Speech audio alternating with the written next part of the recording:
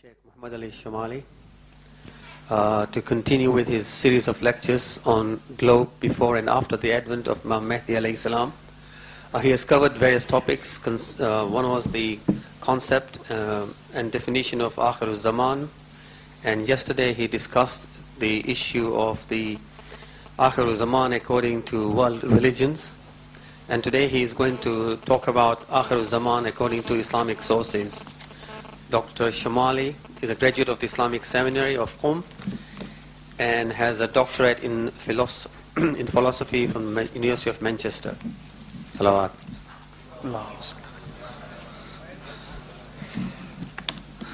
Bismillah ar-Rahman ar-Rahim.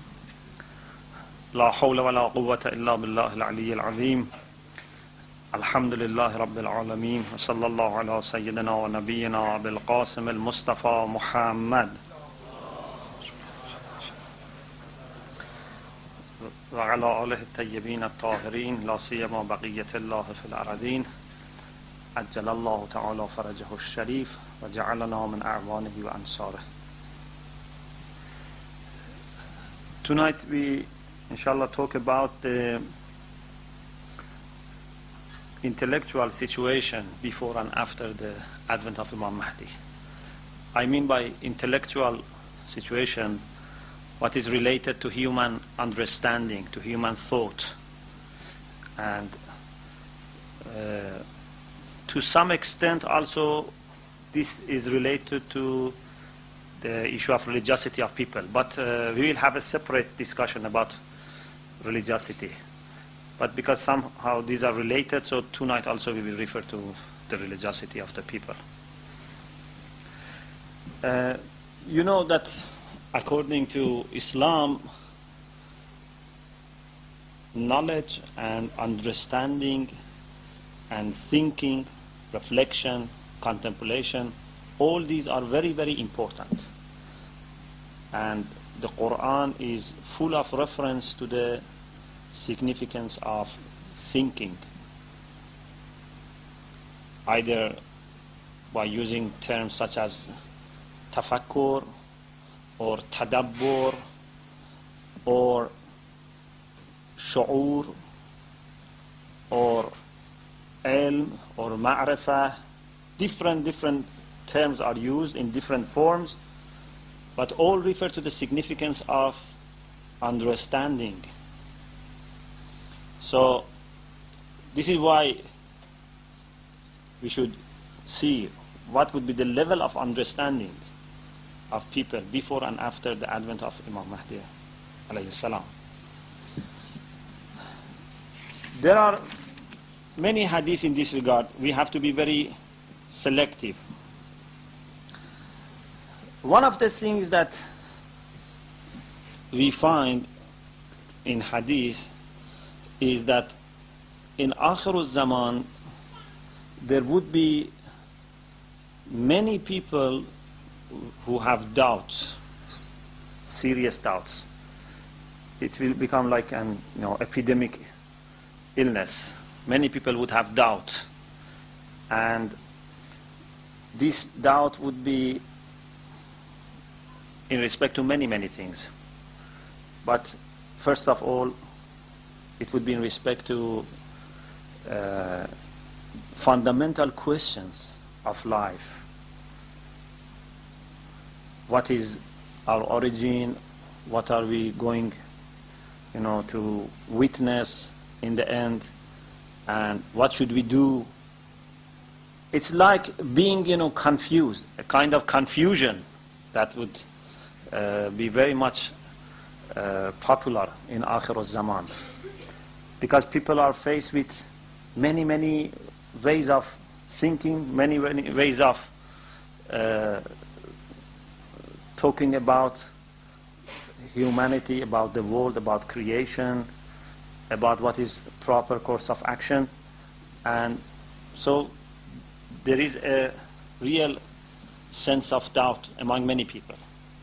Even among mu'mineen, even among the people who believe in imams, among the Shia, would be doubt because of the long life of Imam Zaman, so many people would start thinking, maybe they don't dare to say that, but in their heart they would say, oh, if there were such a person as Imam Zaman, why he has not come? How many more years we have to wait for him?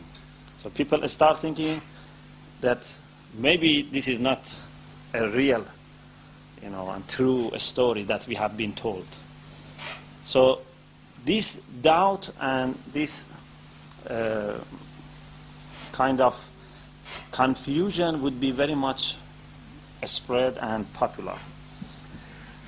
I refer to some hadith. There is a hadith which the late Sheikh Tusi has narrated in his book Al-Ghaibah.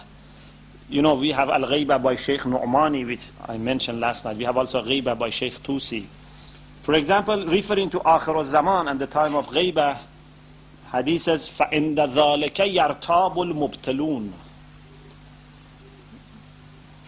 In that time, in that age, Mubtalun, which I am going to define, would start having lots of doubts.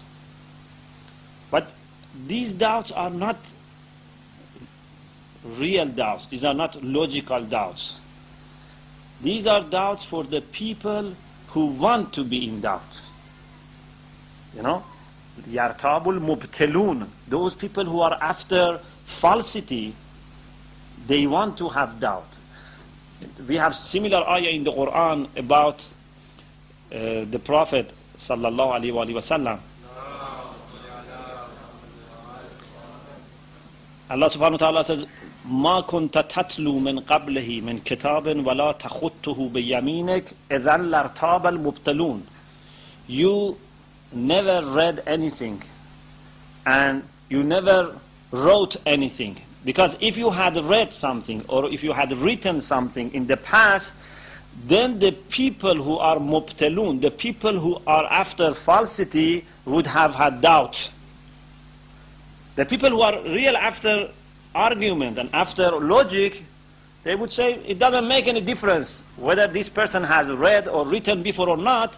What he says is beyond human capacity. But the people who just are after finding some excuses would have said, okay, this man has read this somewhere or has learned somewhere.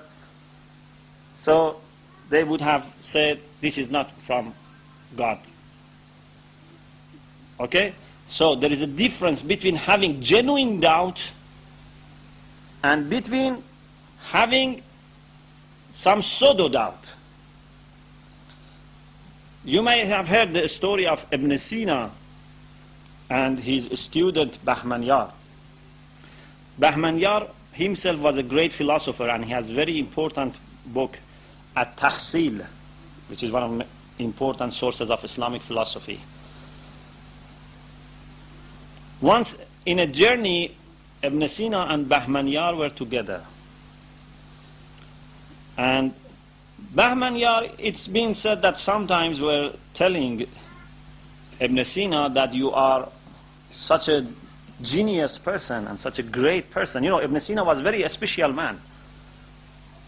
And most of the knowledge that he had was not through listening to the teachers. Mostly it was his own thinking and teaching himself. Anyway, this man told him, in the past, he told him, if you claim some high position, everyone would, accept.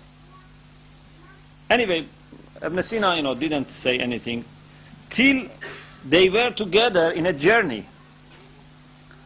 And in the night, it was very cold, like now, it was very cold. And Ibn Sina told during the night, when they were sleeping, woke up and told his student, could you please bring me some water? And then his student said, there is no need for water, it's very cool, and maybe it hurts you, maybe you catch cold, and so I started causing some doubts. These are not genuine doubts. And Ibn Sina said, no, I am thirsty and I need one.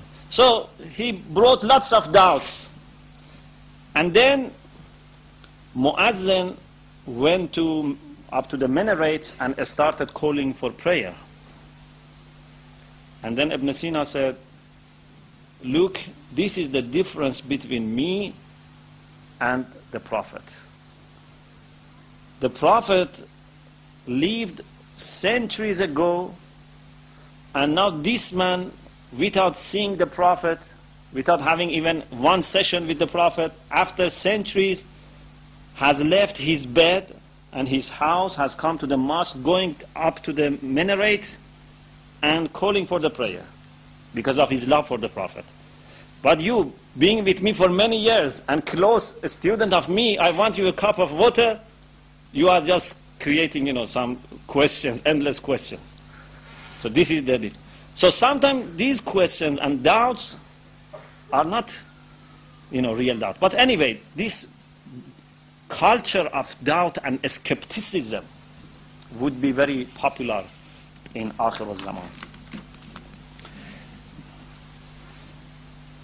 Imam Ali alayhi salam quotes from the Prophet, and this is in Kamaluddin by Sheikh Saduq. So Imam Ali is quoting from the Prophet. Al-Mahdi min wuldi. Mahdi is from my progeny. Takunu lahu ghaybatun wa hayratun. There would be an occultation for him, and there would be hayra, which means confusion, perplexity.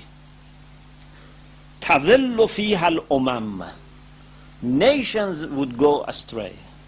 Not one person, two people. Peoples, nations would go astray. There is a hadith from Imam Sadiq alayhi salam which is very good, and it's bashara for us, inshallah, if we are good mu'min. This is very beautiful hadith. And whenever I read this hadith, I become happy. Imam Sadiq alayhi salam says, this is in Bihar al-Anwar, volume 52, page 95. أقرب ما يكون العبد إلى الله عز وجل وأرضى ما يكون عنه إذا افتقدوا حجة الله. This is bashara for us. The time in which Allah is closest to His servant and happiest with His servant is when they miss Hujjah of Allah.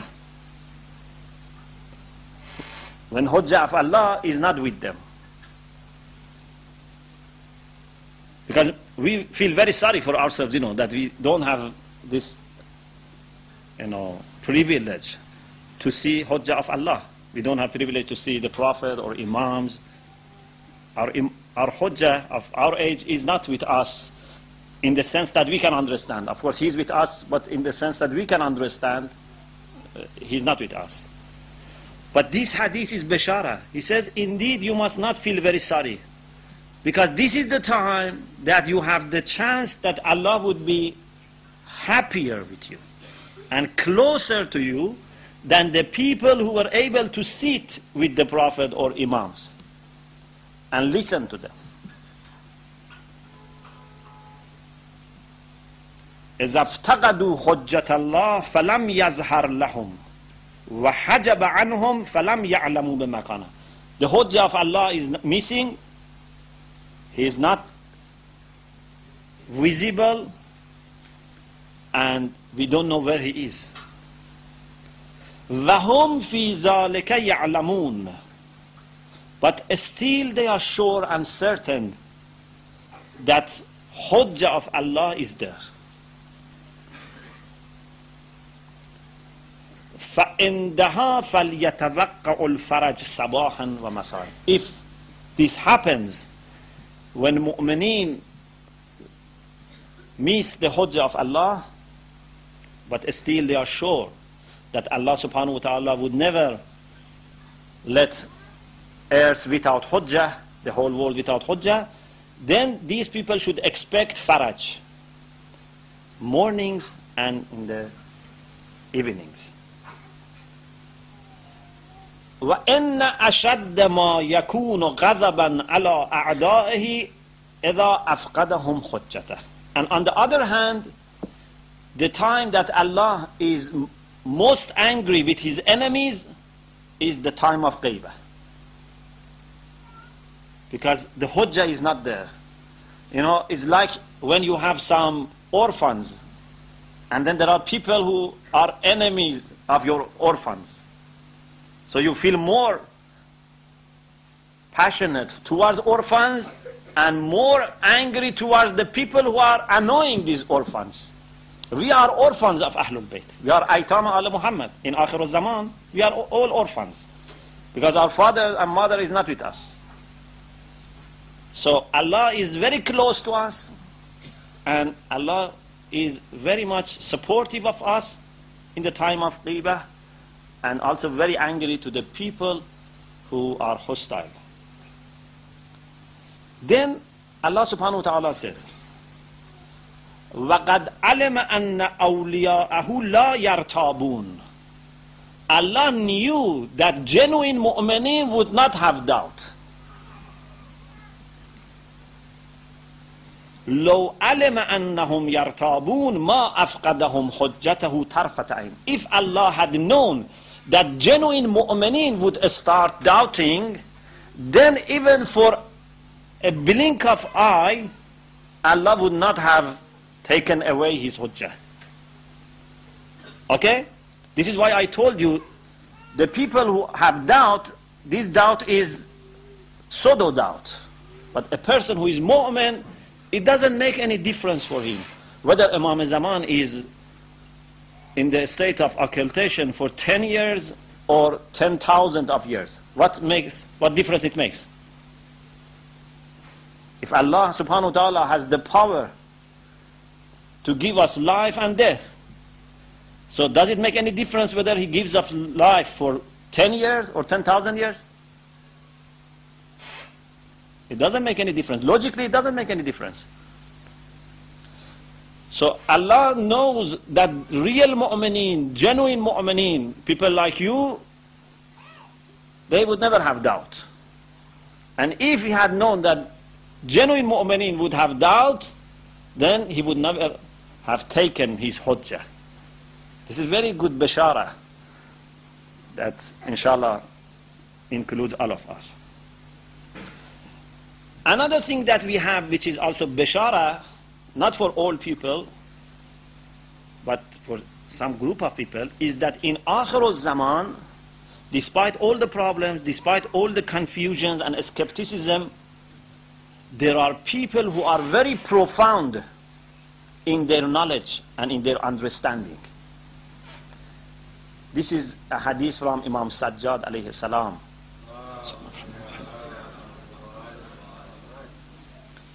When Imam Sajjad alayhi salam was asked about Tawheed, what is the real concept of Tawheed? Then Imam Sajjad alayhi salam said, Allah subhanahu wa ta'ala knew that in Akhir al-Zaman there would be people who are profound and deep in their understanding. أَقْضَامٌ مُتَعَمِّقُونَ. People who are very deep, very sharp, very profound in their understanding. And because of them, Imam Sajjad says, Allah subhanahu wa ta'ala anzalallahu ta'ala قُلْ هُوَ اللَّهُ أَحَدٌ وَالْآيَاتِ مِنْ سُورَةِ الْحَدِيدِ إِلَىٰ قَوْلِهِ وَهُوَ عَلِيمٌ بِذَاتِ الصُّدُورِ. Surah Tawheed and beginning of Surah Al-Hadid are revealed by Allah subhanahu wa ta'ala for those people who come in Akhir al-Zaman and have such a profound and deep understanding. The people who understand what does it mean Allahus Samad. The people who understand what does it mean Huwal Awwalu wal Akhir wal Zahiru wal Batin. Who can explain this without philosophical training and without being profound in understanding? So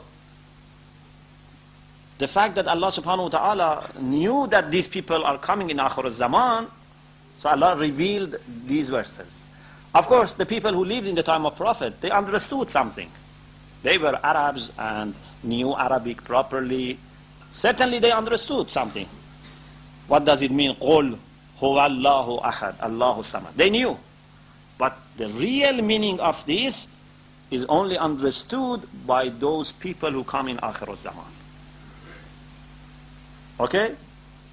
And now, alhamdulillah, we know about these, ayah much more than the people who lived in that time. So, it would not be difficult to argue from these hadiths that in Akhir al-Zaman there would be some people, not all people, not even majority, but there are people in Akhir al-Zaman who have no doubt, no pseudo doubt, they have certainty and they have profound understanding. This is even before Imam Zaman comes. Okay? Now, the question is,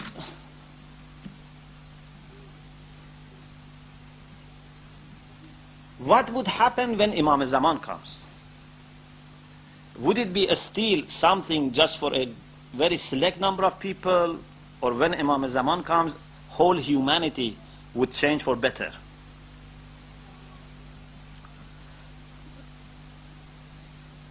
Before that, there is another hadith also from Imam Sajjad alayhi salam. I should mention this so that my discussion become, inshallah, somehow complete. Then I go to the time of Imam Zaman. This is again from Imam Sajjad alayhi salam. And Imam Sajjad alayhi salam says that the occultation of the 12th successor of the Prophet would become long. This is Imam Sajjad saying some generations before. He said the occultation would become long. Then he says the people who live in that time of occultation and believe in his imamah and await his coming, they are better than the people of every other age. Al-muntazirun li-zuhurihi afzalu ahli kull zaman. Of course, this is relatively speaking. It doesn't mean that every single person in this time is better than every single person in the time of the Prophet or Imam Hussein or whatsoever. We are relatively and generally speaking. So individuals can be found that who are better than the people. But generally speaking, these people are better than people in any other time. Why? What is the reason? Is it because they worship more? Is it because they pray more? Is it because they work more? What? What is the reason? Imam says, no, this is because they understand more. Because everything goes back to understanding, goes back to aql. If a person who has good understanding worships, this is useful. Otherwise, it would be like that person who was worshipping in an island, and an angel, this is in hadith, that in the time of previous prophets, then angel saw this man is wholeheartedly worshipping and went to see what this man is saying to Allah subhanahu wa ta'ala and what is, the way he prays, So he went and saw that this man is saying, Alhamdulillah, everything is perfect. I have health. There is plenty of, food here, lots of trees and, grass, everything. I have only one complaint, one pain in my heart. And that is, I don't know where is the donkey of Allah so that I can feed him here, properly. This was the mentality of this person. He thought that Allah is a person who has donkey, and then he was thinking if he knew where is the donkey of Allah, he could feed him properly. Okay, so what is the value of the worship of this person? Okay, I'm not saying it has no value, but the more important is the understanding, the depths of understanding. So Imam Sajjad alayhi salam says, these people who believe in Imamah of Imam Zaman, in the time of Ghaibah, when it becomes, the Ghaibah becomes very long, are better than any other people. Why? لأن الله تعالى ذكره. And we must be very proud of Islam, especially Islam of Ahlul Bayt, that so much emphasis has been put on understanding and on knowledge and on intellect. لأن الله تعالى ذكره أعطاهم من العقول والأفهام والمعرفة ما صارت الغيبة عندهم بمنزلة الشهود. Allah has given them so much knowledge and understanding that for them seeing their Imam or not seeing their Imam is the same.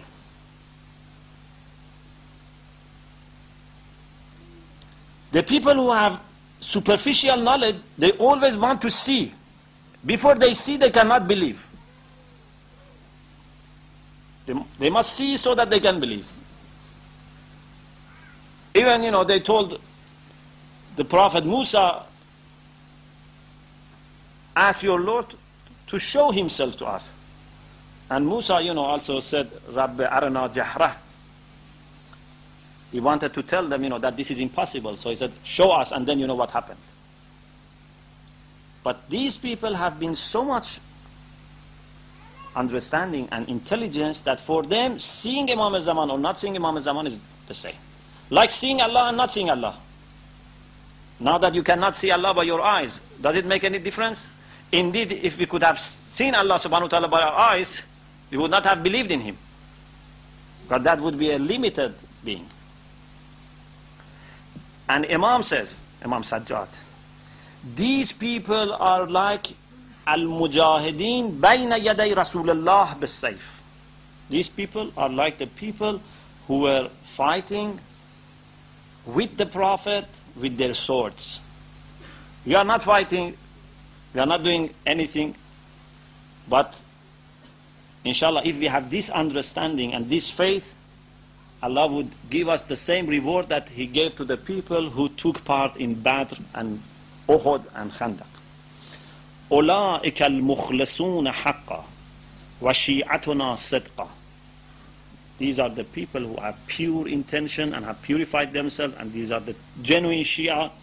وَالدُّعَاةِ إِلَى دِينِ اللَّهِ. These are the people who invite and call people toward the religion of Allah, سِرًّا وَجَهْرًا, secretly or publicly.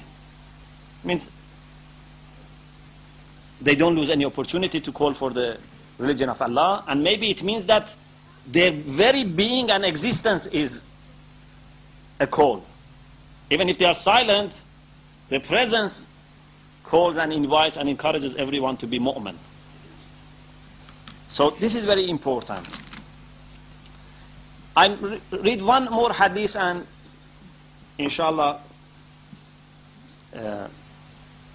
I try to finish this part of the discussion quickly. Another hadith is from Imam Baqir alayhi salam. Now we are entering to the state after Imam Zaman comes. This is from Imam Baqir alayhi salam. This is in Kafi. Indeed, it is in very big, beginning of Kafi, in Kitab al-Aql wal-Jahl. And Abi Ja'far alayhi salam قال إذا قام قائمنا عجل الله تعالى فرجه الشريف وزع الله يده على رؤوس العباد. This hadith needs reflection. Please, pay attention, and also between tonight and tomorrow, also think about it. وزع الله يده على رؤوس العباد فجمع بها عقولهم وكملت به أحلامهم. when the 12th Imam comes, Allah subhanahu wa ta'ala puts his hand. Whose hand?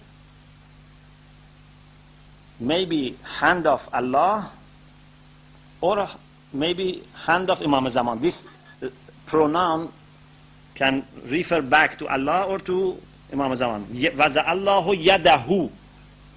Allah puts his hand. Okay? So there are two ways of interpreting this. Allah puts his own hand, like Yadullah fawqa aydihim, which of course is a metaphorical expression. Allah doesn't have any hand. But when you say Yadullah is above their hand, means the power of Allah subhanahu wa ta'ala is above their hands. Anyway, Allah puts his hand ala ru'us al-ibad, on heads of his servants. This is very important. Doesn't say Allah puts his hand on the heads of mu'mineen, on heads of Shia, on heads of mukhlisin. No. Allah ru'us al-ibad. Allah puts his hand on heads of his servants. So this is a change. Up to the time of Imam Zaman, we had a culture of skepticism and doubt, and a very select group of people who were very top in understanding, indeed better than previous generations. But when Imam Zaman comes, Allah subhanahu wa ta'ala puts his hand on heads of servants of him, means all people. فَجَمَعَ بِهَا أُغُولَهُمْ. Allah puts together their intellects. And inshallah I talk about this. What does it mean? Allah puts together their intellects. وَكَمُلَتْ بِهِ أَحْلَامُهُمْ. Then their understanding becomes complete. This hadith is difficult to understand, what does it mean? First of all, this refers to a very comprehensive and general change. This would not be limited to any group of people. This would be something for all humanity. Okay? First. Second, this is something which has no easy explanation. Because Allah doesn't, for example, send more books, more prophets, or, ask people to read more. No. Allah is putting his hand, either hand of Imam Zaman on the heads of people or his own hand. It makes no difference, because this is act of Allah. This is important. Even if Imam Zaman does something, Imam Zaman is an instrument in hand of Allah subhanahu wa ta'ala. Yeah? Imam Zaman cannot do anything from himself. So this means that this is an act of Allah. This is a divine act that Allah has a special provision, providence for the people when Imam Zaman comes. So Imam Zaman is an instrument here. It's because of him and through him that Allah does this. When he puts his hand on their heads, doesn't put his hand on their chest or arm or leg. Allah puts his hand on the most important part of our body, and that is head. And of course, head refers to our mind and understanding, not this physical head. Okay? Not as bones and brain, as if in a physical sense. It means that Allah directly addresses to human understanding. Okay, what does this do? جَمَعَ بِهَا أُغُولَهُمْ. Allah puts together their intellects. What does it mean? It can mean one of these two. At least I understand one of two things. But maybe if you think you can find more. Either it means that Allah subhanahu wa ta'ala, by putting his hand on heads of people, brings reconciliation and agreement among the people. So that instead of fighting and opposing each other, they put together their understanding and help each other so they understand more. جَمَعَ بِهَا أُغُلَهُمْ, put together their intellects. What does it mean? We have hadith, for example, that the most clever person is the one who puts together knowledge of others and understanding of others to his own knowledge. It means that he benefits from the advice of others, from consultation of others, from views of others. A person who is not clever always says, no, everything others say is rubbish. I am the only person who understands. He doesn't agree, anything. He doesn't accept anything. So in Akhir al-Zaman, when Allah subhanahu wa ta'ala puts his hand, or hand of Imam al-Zaman on heads of people, puts together their intellect. What does it mean? So one possibility is that then people, instead of fighting and rejecting and denying each other, they all come to a harmonious way of thinking. Because unfortunately, although we are 6 billion or more than 6 billion of people who are living, but our understanding and our aql is not multiplied in 6 billions. Indeed, we are, somehow neutralizing each other, somehow, blocking the understanding of each other. So, this is one explanation. فَجَّمَعَ بِهَا أُغُولَهُمْ, puts together intellects of people. Second interpretation can be this.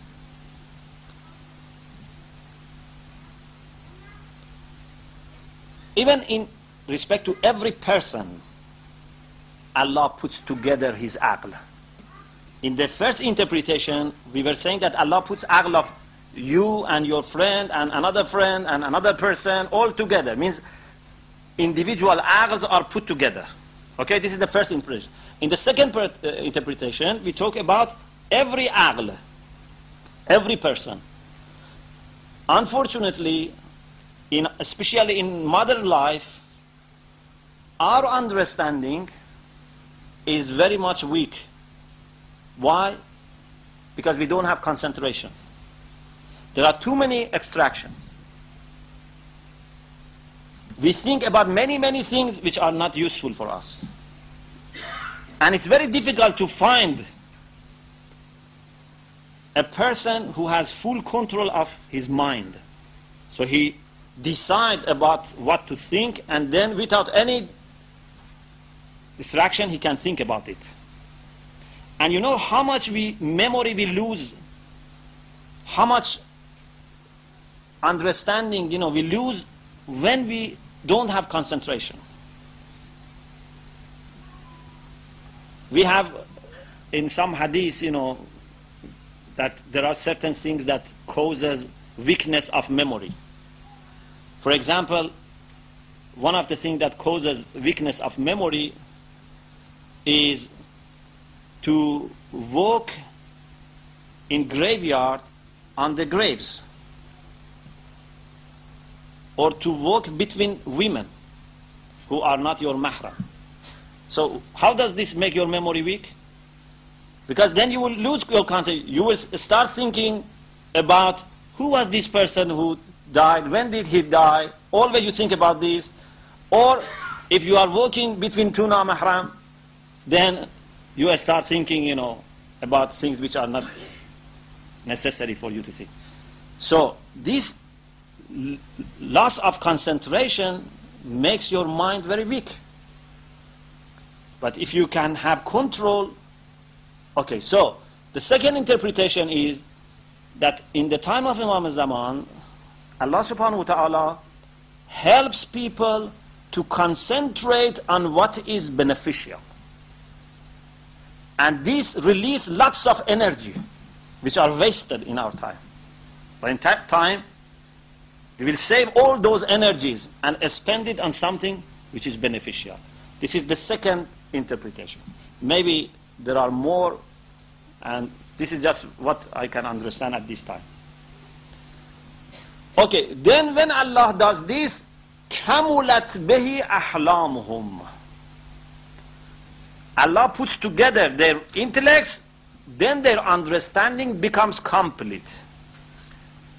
Allah doesn't say, then Allah makes his understanding complete. No, the second is natural outcome the first. So Allah puts their intellect together, then their understanding becomes perfect. Okay? Because when you have help of each other, or when you have concentration, then you can understand better. So, this is a general phenomenon in the time of Imam Zaman. And with this, you would not be surprised if you hear that many people would believe in Imam Zaman. Because if the understanding of the people goes higher, then it would be much easier for them to believe in Imam Zaman, compared to those people who are very superficial and very short-sighted or one-sighted in their vision, and they only believe in what they can see or what they can eat or what they can drink. So it would be very easy for the people to believe in Imam Zaman. I think it's enough for us tonight. Inshallah, we continue in the I will have a question and answer. Will be a short one this time. Any questions from the ladies' side?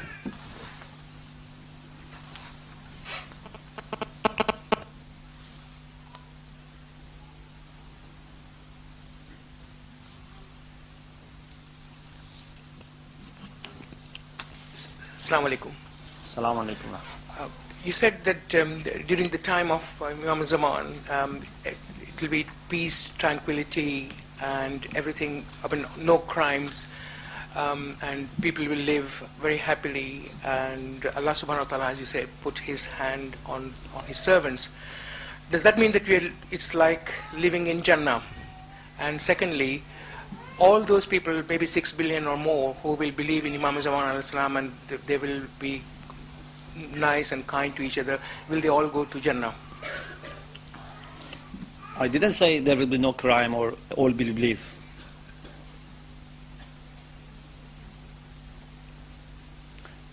I just said the knowledge and understanding of people would increase, and I said you would not be surprised if many people believe.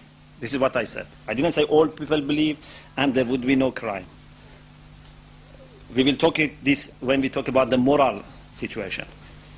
Any questions from the sister? Because, just briefly, human beings are free. In the end, whatever you do, still there is chance that some people want to do mischief. Because the problem is not always lack of understanding. There are people who want to deliberately do mischief. So even when Imam Zaman comes, Imam Zaman will not force people to be good. But the chance for the people to be good is much more. Compared to our time, that there are so many, temptations and distractions. But inshallah we will talk about this. Any questions from the ladies' side?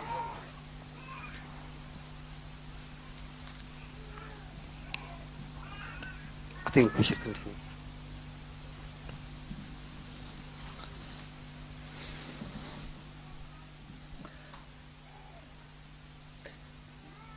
Bismillah ar-Rahman ar-Rahim.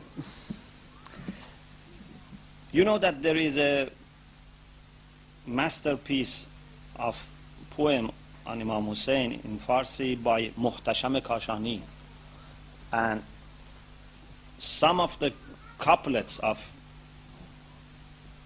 his poem is so popular that every place you go in Iran, or maybe even you have here, when you have these black, flags, some of his poems are written, and it's maybe some kind of inspiration that he had, that he could compose these poems. I chose some of these couplets from Muhtasham, and inshallah I will try to translate. The first two couplets are very, very famous, but the rest maybe you have not heard.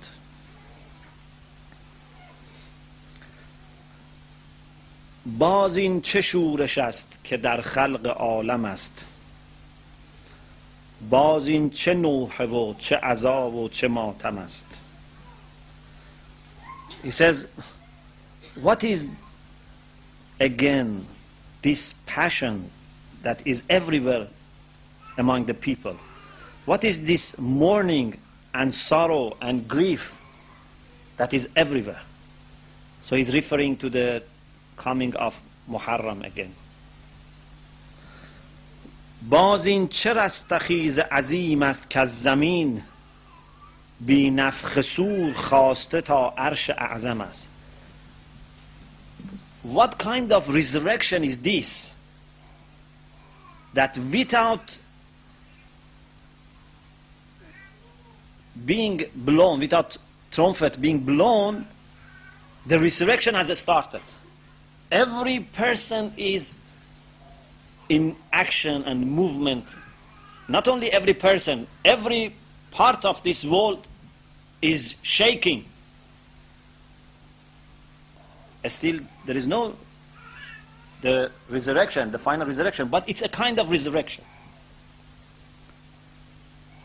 این صبح تیره باز دمید از کجا کزو کار جهان و خلق جهان جمله در هم است.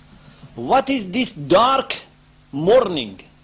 Normally when there is morning after beginning of day, everything is bright, everything is shining. But he says, what is this dark day that has started? That everything in this world is in chaos. What is this? گویا طلوع می کند از مغرب آفتاب کاشوب در تمامی ذرات عالم است. It seems as if today sun has risen from the west, and this is why there is no order in this world. Everything is chaos. گر خوانمش قیامت دنیا بعید نیست این رستخیز عام که نامش محرم است. If I call this resurrection whose name is Muharram, if I call this Qiyamah, it's not very far from understanding. It's not very unlikely that I can call this is a resurrection, this is a Qiyamah. در بارگاه قدس که جای ملال نیست سرهای قدسیان همه بر زانوی غم است. In Malakut, in the kingdom of Allah subhanahu wa ta'ala, in which there must be no sadness. It's supposed that there should be no sadness among the angels. But what has happened in Muharram, that even angels are all sorrowful and mourning. جن و ملک بر آدمیان نوحه می کنند گویا عزای اشرف اولاد آدم است. Jinns and angels are crying because this is when the son of the best creation of Allah subhanahu wa ta'ala is martyred. خورشید آسمان و زمین نور مشرقین پرورده کنار رسول خدا حسین.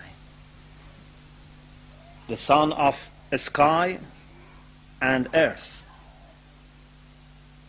The sky and earth has son. This is Hussein. And the light of east and west. And the one who was brought up by the Prophet, Hussein. He is martyred. And this is why there is such a disorder in the whole world.